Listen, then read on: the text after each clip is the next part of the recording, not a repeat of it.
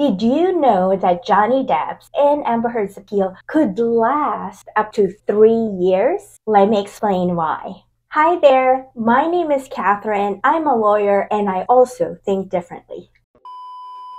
Before we move on, I noticed that our channel now has a super thanks button and we'd like to use that for something good. We'd like to ask for your help. If you donate using the super thanks button, we will in turn donate that to a nonprofit organization called The Family Place. It provides shelter, counseling, and skills for victims of domestic violence. It's the only one in the state of Texas that offers not just shelter for women, but also for men and children as well. Our goal is to raise $75 that we can donate to the Family Place because $75 is what they need to provide one night of shelter to a victim of domestic violence.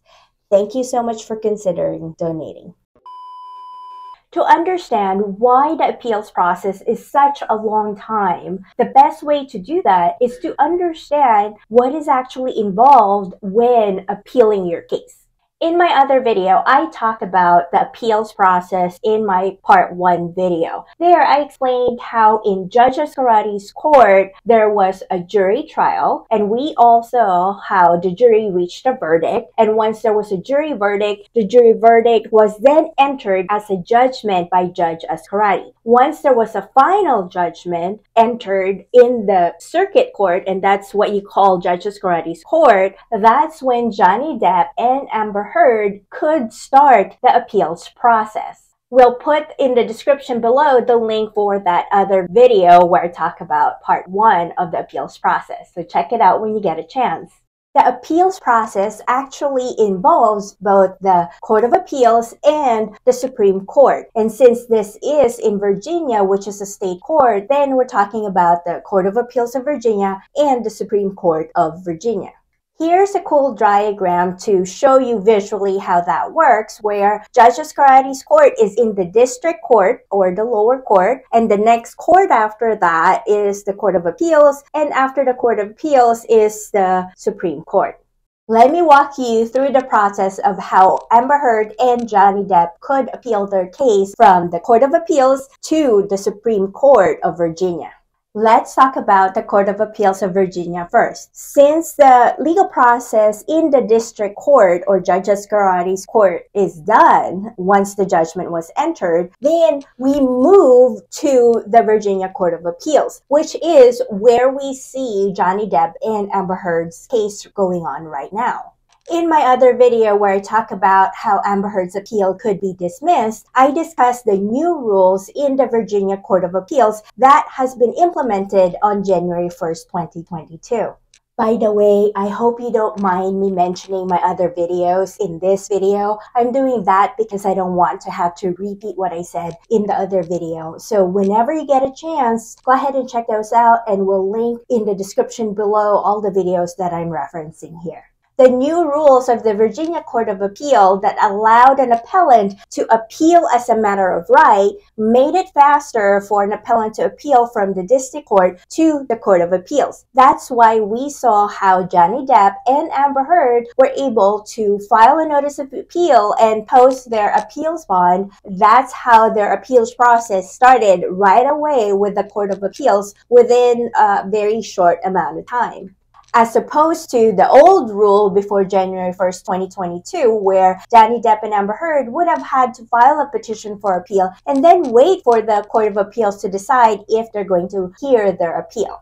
The next step after actually getting into the Court of Appeals and having the record from the district court or Judge Azcarate's court transferred into the Court of Appeal to create the record on appeal, then we are now on what is called the briefing schedule. That's what Amber Heard and Johnny Depp are into right now procedurally with the Court of Appeals. In general, there are 3 briefs involved in this briefing schedule. Let's talk about that terminology so we can all make sure to refer to those briefs appropriately. The first one is called the opening brief, and then the second one after that is called the response brief, and the third one after that is called the reply brief. Who files these 3 briefs and in what order? This is how it works. First, the opening brief is filed by the appellant, and then the response brief is filed by the appellee in response to the opening brief. And then the reply brief is filed by the appellant in response to the response of the appellant. I know it sounds kind of confusing, so let's put that in the context of Johnny Depp and Amber Heard's filing. But first, we have to remember that there are 2 appeals going on both at the same time. Think of it as 2 roads paralleling each other. One of the roads or one of the appeal involves Amber Heard's appeal. And then the second road or the second appeal involves Johnny Depp's appeal. So let's talk about Amber Heard's appeal first. In talking about Amber Heard's appeal, since in this lane of appeal she is the appellant, then she gets to file an opening brief as the appellant. Johnny Depp gets to file a response brief as the appellee, and then Amber Heard has another chance to respond to what Johnny Depp is arguing. She does that by filing her reply brief. Similarly, in this lane where Johnny Depp is the appellant, he gets to file an opening brief, which we already saw he filed, and then Amber Heard as the appellee gets to file a response brief, and then Johnny Depp has another chance to file a reply brief this time, which is a reply to what Amber Heard is arguing before. In my other video where I talk about how Amber Heard requested additional time to file her opening brief, I discussed the time frame of the briefing schedule right now based on Amber Heard's request for an extension of time. As I mentioned in that video, that requesting an extension of time is pretty normal for lawyers, especially new appeals lawyers like Amber Heard. So go ahead and check out that video. The link is in the description below. Based on the time frame of when you file the opening brief, the response brief, and the reply brief, the briefing schedule should have been originally done around December. But since Amber Heard filed for a request for extension of time, the briefing schedule now got extended up to January. Of course, requesting an extension of time means that the briefing schedule has been delayed. That's why Johnny Depp's team actually opposed Amber Heard's request for an extension of time, because her request basically extended the briefing schedule, which means that it delayed the appeals process in general. So now you know that 3 briefs must be filed in both Amber Heard's appeal and Johnny Depp's appeal. Before we move on, if you can tell me which part of the world you're watching from, that will be great. I love knowing where my viewers are from and what kind of videos you'd like me to create some more. And any questions you have, please go ahead and put that in the comments below and try to answer them for you. Now, what happens after all of those 3 briefs have been filed with the Court of Appeals of Virginia? After the briefing schedule, the next step in the appeals process is the oral argument. Whether or not there will be an oral argument in Johnny Depp and Amber Heard's appeals will really depend on the Court of Appeals, because oral argument is not automatic.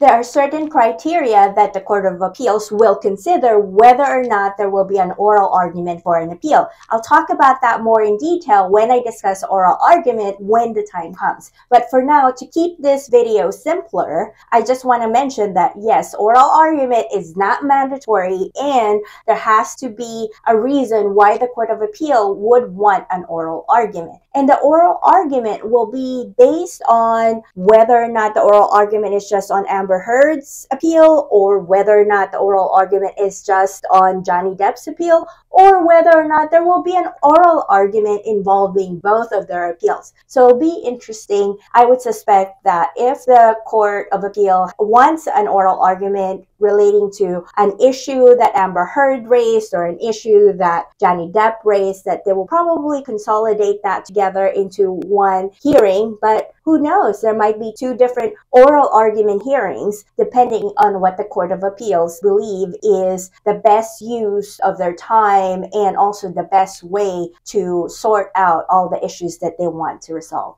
Since the oral argument is not mandatory and is really based on the discretion of the Court of Appeals, that's the part of the appeals process that can be expedited. If the Court of Appeals decide that there's no reason for an oral hearing, then what happens is they'll just skip that whole thing and move to actually just giving out a written opinion or a written decision as to why they're ruling for a certain appeal. They could do that for both or either Amber Heard's appeal or Johnny Depp's appeal.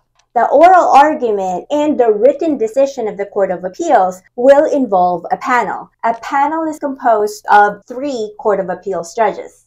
If there's an oral argument, there will be 3 Court of Appeals judges in that panel. And then that same 3 judges will issue the written decision for that appeal.